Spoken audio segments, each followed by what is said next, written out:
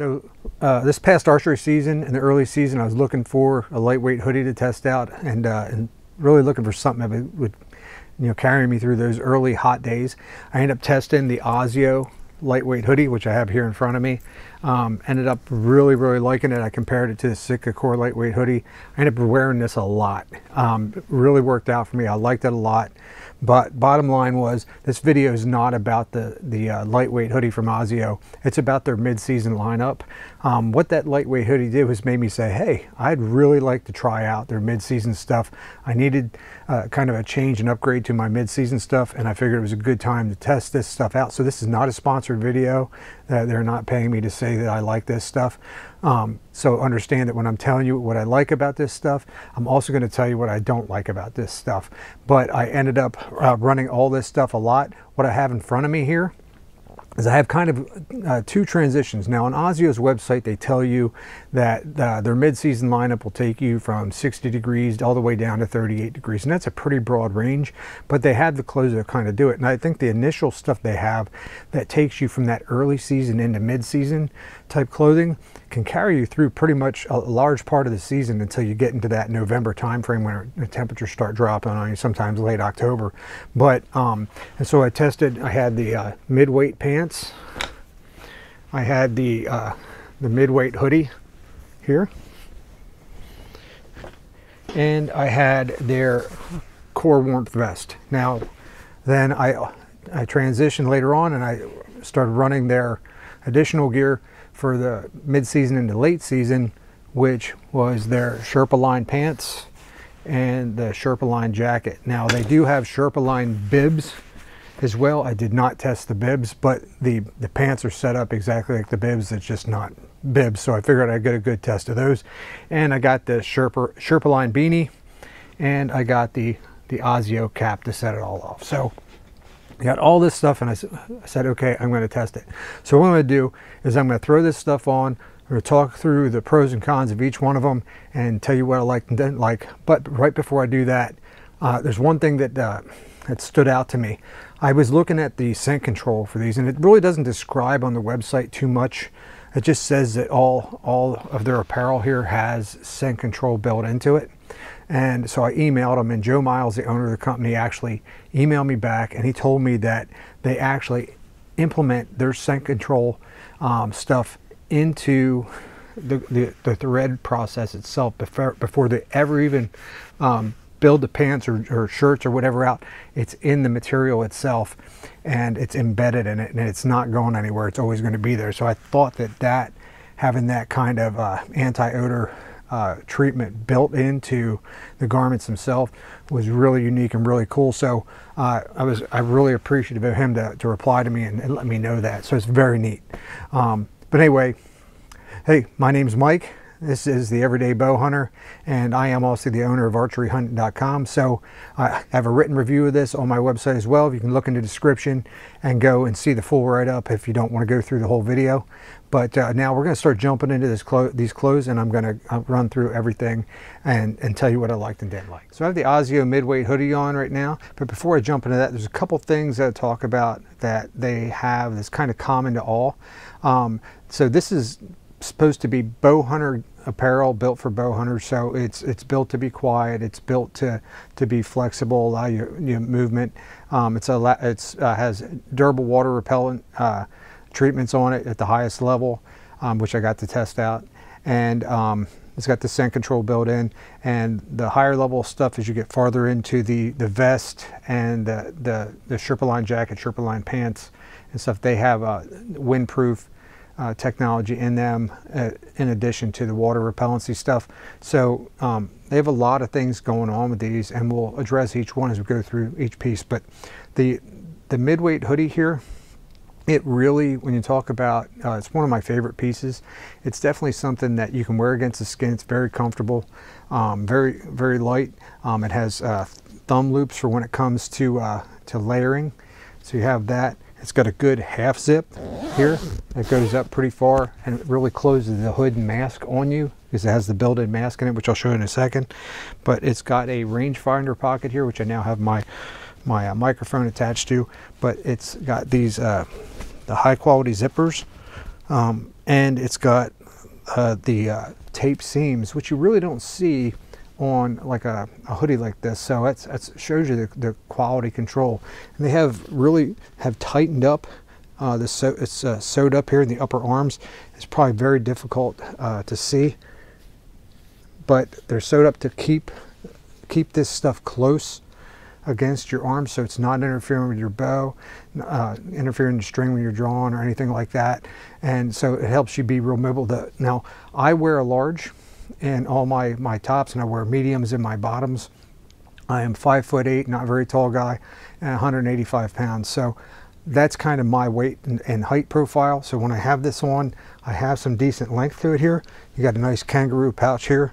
In addition, I really don't have many negative things to say about this at all. I really liked it. It is not going to take you from mid-season into late season by itself. It is fairly thin, but warm and comfortable. I have a hard time explaining. It's got the 4-way stretch in it, you know, that polyester spandex combination that gives you that 4-way stretch. So it's really got the ability to flex with you as you move and stuff. So there's no restrictions. Like I said, it's very soft and comfortable material, very, very quiet. It's not making a sound. So that's a great thing. The zipper, the half zipper here is great for letting air blow through you when you're walking to your stand. And then when you get cold in your stand, you can put the hoodie up. So it also has the built-in mask, which you don't have to use, but I actually really like. So, and then when you put the zipper up, I hope you can hear me. You see how high that zipper comes up, and you really can cover yourself up with this. It provides you with that concealment, so you don't have to wear much else. So not bad at all. Nothing to complain about on that end. So there's only one thing I really didn't like about the Midweight hoodie, and it's a tiny little pet peeve thing for me. It does not have a chest pocket on the left side. I call it a phone pocket, but I like having that pocket here. I mean, you have the rangefinder pocket here. It'd have been nice to have that pocket over here. So that's just one of those small things. Overall, this is one of my favorite pieces. You can wear this through most of the season and be comfortable. You know, you can obviously layer underneath it. Now, the pants, which I am not going to throw on, but I'm going to show you here completely. The pants here have the same kind of zippers with the tape seams on them, and the tape seams and quality of how the pants and everything's put together. Every single one of these items has the same kind of high quality zippers, the tape seams for waterproofing and keeping that water out, the DWR protection. These pants with the 4-way stretch they have in them, you can literally see the stretch. So they have a different coating on these than the hoodie. So the hoodie is very, very quiet for your arm movements. These aren't quite as quiet, but their durability that they have built into them. I took these through different briars and other things, busting brush and stuff, and they really held up well. They are, for a mid-season pant, they're pretty thin. You can see the lining here in them as far as what they're built with, as far as that kind of grid fleece, not grid fleece, but that light fleece in there, as they call it. But it's really nice. They have the two pockets here, your normal pants pockets. Then they have a double pocket that sits with a rain flap over it, I call it. Sits over top, but they got 2 zippered pockets here that basically sit on the top of your leg. And this was not one of my favorite items because it is on the top of your leg. I do understand I would like it on the side, but the one thing that keeps it from being on the side are the zip vents they have here. Where you're walking in, you have that ability to open these vents up and let the air blow in there and cool you down when you're walking in. Then when you get to your stand, you can zip back up. So that's probably what's keeping those pockets on the top of your leg. Not my favorite thing. It is a double pocket, so those pockets are on top of each other on the top of your leg. So, and that's on both legs, as you can see. Now on the back of the pants, there is no pockets on the back at all. It's not a deal breaker for me. I don't really use back pockets, so not a big thing for me. As far as the bottom of the pant, there's no boot zippers or anything, as you can see here. But like I said, that four-way stretch is really nice. It's the when I had these on in the rain, based on how the material is so smooth, it's a very smooth and comfortable material. The water just basically ran off of these. So you could tell they're freshly treated with DWR. So they really held up. I really like the pants. I have never been a pants snob, but I think these pants have made me a pants snob. So I really like the pants. Now, as I said before, I wear a medium, and the pants, and these pants compared to the Sherpa-lined pants were a little bit tighter on me. So and I do kind of ride that. I have like a 34 waist, so sometimes 33, depending on the time of year. So it's you know, it was a little tight on me. So if you're in that in-between stage, you might want to push up to the large. Like I said, I'm a short guy. They had plenty of length. I did not have an issue with the length. They weren't too long for me either. So that's something to recognize. But the pants, the mid-weight pants are very nice. I love them. Like I said, the only thing I'm really not happy with is those pockets that sit on top of your leg. If you have something in there and you're sitting, it's going to be pushing against your leg. So not a deal breaker for sure, but it's just something to consider. Then what you have, let me zip this up, is the core warmth vest, as it's called. Now this is a waterproof vest. I'm sorry, a windproof vest. This is a windproof vest.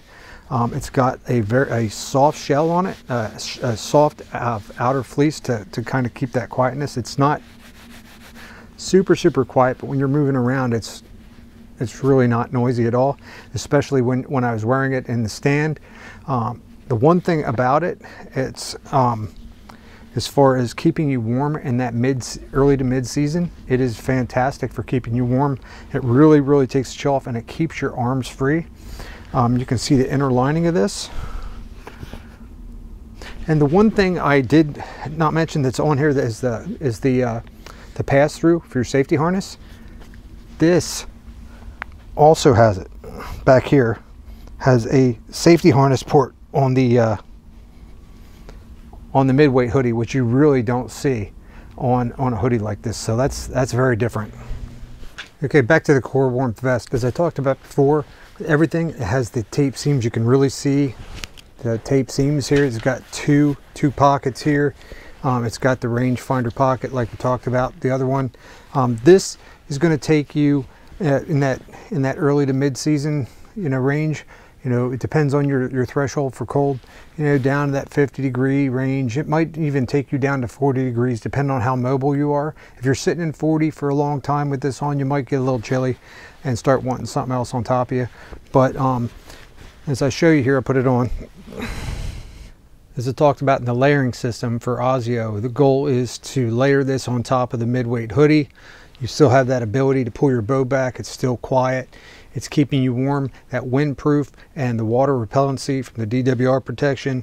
It's got the high collar on it if you want it to keep that air out, and that windproofing, keep the protection. Obviously you can pick out. I have never worn a vest before I tested this, and I really don't know if I'm ever going to hunt without a vest, because I like to have my arms free for as much of the season as I can. I'm not, you know, I don't like wearing jackets when I'm hunting if I can help it. So the longer I can go in the season without a full jacket on, the better.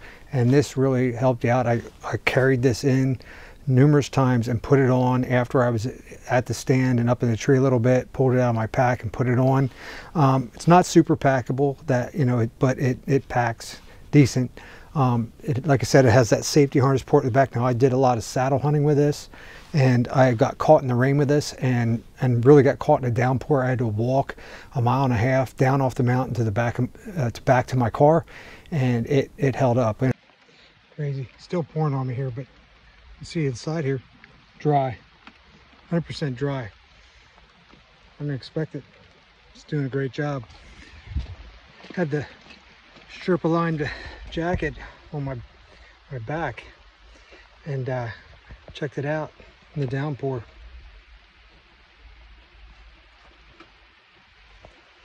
Dry. So at least they're holding up. That's good news. Good product test. And when I got done, I opened it up, and inside was bone dry. I was bone dry. I was warm. I never thought about, oh, I'm miserable and cold, even though the temperatures were in that 40, high 30s, 40 degree range. So it really held up well. As you can see, here my microphone's sitting right here. You're not getting a bunch of noise off of that moving around, so it's great with that. The windproofing in it is really solid. It does have, like I said, the tape seams are everywhere for this, but it also has where you can cinch down here. You can cinch down and seal the wind out down at the bottom of of the vest itself too.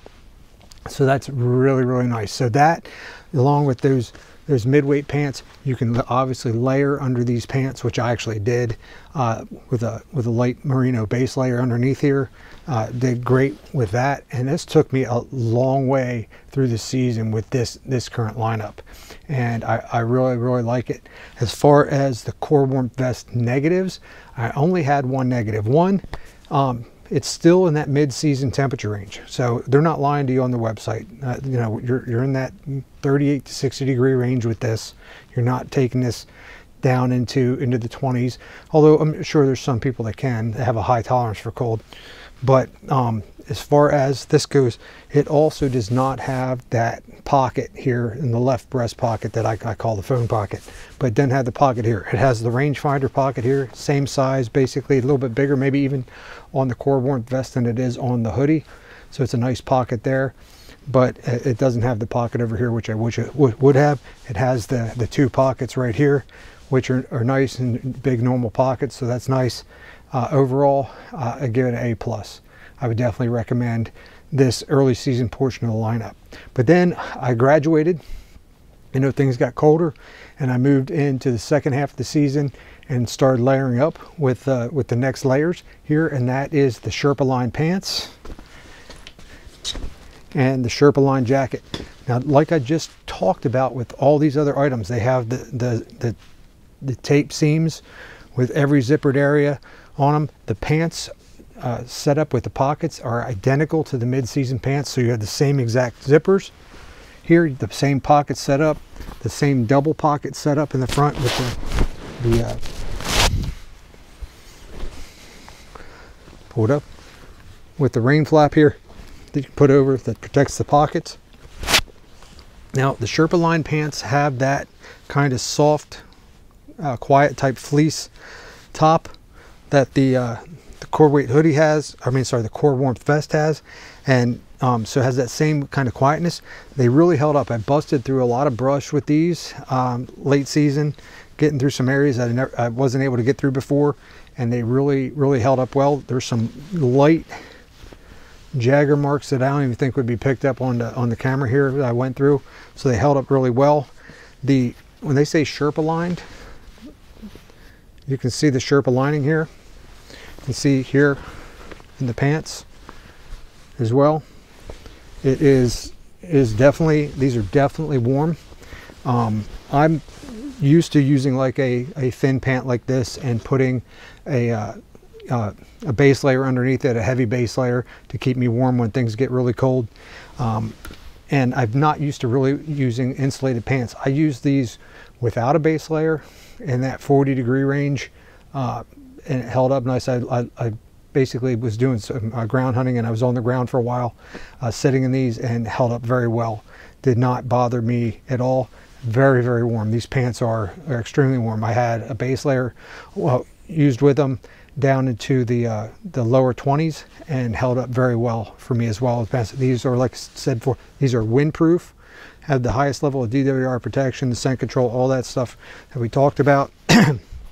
They don't have any back pockets, as we talked about before too, and are pretty quiet considering that windproofing's in there, and that windproofing can, cause a little, that windproof layer in there can cause some sound sometimes.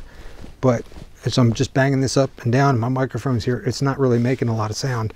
So they're pretty quiet, and and very nice pants. And as they fit on me, with in comparison to the midweight pants, they had more room. Definitely had room for me in that medium to put that base layer on underneath, so did not have any issues. Oh, and I almost forgot, the they also have, like I said with the other ones, they had the side zip vents, and the zip vents here I use the heck out of because I do those long walks to my spot, going up pretty steep terrain, and it was nice to be able to vent out, and then once I get to my stand, zip up and get that that warmth sealed in. So the Sherpa-lined pants are excellent. I think the pants take you down into the 20s for sure. If you're using a base layer, you can definitely do that.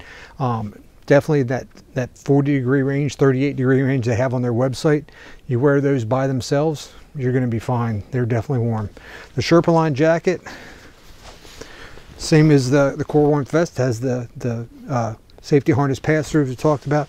Has the same kind of that micro fleece layer on the outside as the core warmth vest does. It's the same thing. The wrists here, they have some reinforcement and keep it tight against you to keep the wind out. See the Sherpa lining, very nice. All the tape seams, as I talked about before, everything else, and it's meant to layer. And as you can see here, it's meant to layer over the core warmth vest, but you can obviously wear this jacket by itself and carry you through most of the season. It's thin, it's not super thick, so you have a nice windproof, highly water resistant jacket you can wear through most of the season, but obviously you have the ability, if you have the vest, to layer on top of it and get that that warmth, that high collar to keep that wind out. Nice. And it has the rangefinder pocket that we talked about before, the tape seams, and this one has the phone pocket I've been talking about and wanting on the other items. So it has that, and that's nice to have. It also has, with the pockets, I don't know how well you can see that, but they are also Sherpa lined and very warm pockets. And it also has the ability to cinch down to keep the wind out, just like the core warmth vest does. So the Sherpa lined jacket is excellent. Like I said, it keeps tight around your wrist to keep the wind out, and it's also, the way they have it sewn, keeps the jacket against you here, so when you are drawing your bow, it's not getting in the way of your bowstring. And it's not as quiet as the midweight hoodie, you know, but when you have that windproofing in there, that windproofing layer, it's a little bit louder, but still with that micro fleece layer, it's still pretty quiet, and you can hear my movements. You can hear that, so it's a little bit of noise, so you got to be cognizant of that as far as that goes. But considering who they're competing against, you know, I consider this to be kind of that mid-tier. I've tested some Sitka stuff. I'm going to be testing some Kuiu stuff, see how it compares to this, and even some lower tier stuff to see how it compares to this. But right now, this did me pretty well this season. I did wear the cap quite a bit. I like the Asio camo. And I did test the Sherpa lined beanie as well. The one thing about the Sherpa lined beanie is, as I tested it, I do not have a very big head. I don't know how to say it otherwise. I don't have a big head. I have like a 7 1/8 baseball cap fitted tight. When I was in the military, I wore like a 7 1/8 beret. So I don't have a huge head. This is kind of like their smaller size. One size fits all size, and then they have a larger size. If you have a head any bigger than mine at all, get the bigger size, because this fits snug. I'm not going to put it on right now, but this fits snug against my head. My other complaint is, while the windproofing in this lower section here that's seamed around here, you can see the seam, you can really, when you wear it, you can really identify that the wind protection is in this. This is also a windproof garment, also has the DWR protection, obviously has the Sherpa lining, as I already showed you. It is very warm. It's excellent as far as warmth. I was not thrilled with how I have hearing loss from the military, so I wear hearing aids, and with my hearing aids on and this over top of my ears, I really have a hard time hearing. So it was the wind protection is also keeping the sound from coming in. So that was the only real negative.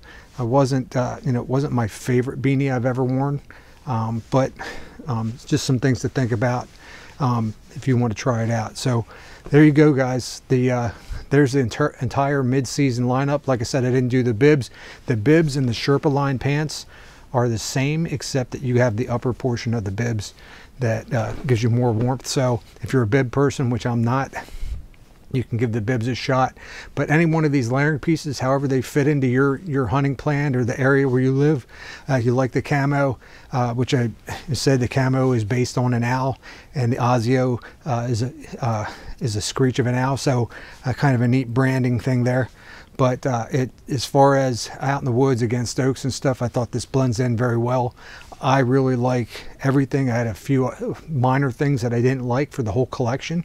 But if I had to make a recommendation for a bow hunter, to buy some excellent gear where quality control is definitely there. It's high quality. Everything, a lot of attention to detail. You know, the one thing I really can't convey, and try not to make the video 100 hours long, is the quality of these items and the attention to detail that's going into each one, the different aspects of where it's sewn and how things are sewn together and how strong it feels and how durable it feels. I wore all this stuff here this archery season and into the late season, some as well, rifle season I wore a little bit, and through rain and everything else. But these items, and they've been washed, these items still seem like they're brand new. So to me, that's a testament to quality, and I think they're definitely, Joe Miles and the gang at Asio are doing a great job, and I can't wait to test some more of their items. So once again, I'm Mike, the everyday bow hunter, and the owner of archeryhunting.com. Come back for more videos, and see you next time.